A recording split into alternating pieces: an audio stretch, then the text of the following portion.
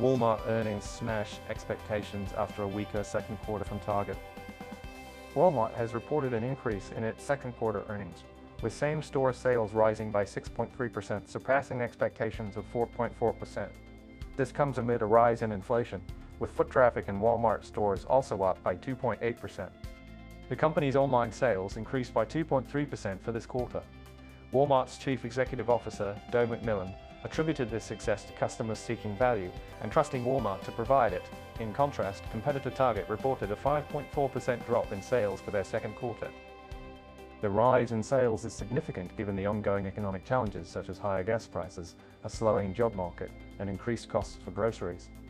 Walmart's wholesale business, Sam's Club United States, also saw a 5.5% increase in sales, albeit slightly lower than the estimated 5.58%. Looking ahead, Walmart expects sales to increase by 3% in the third quarter, with adjusted earnings per share to be between 45 and 50. The company also raised its full-year guidance, expecting sales to increase approximately 4% to 4.5% to 4.5%. Despite the positive earnings report, Walmart stock fell by 2% on Thursday. Thanks for tuning in to the end of our Walmart's earnings update.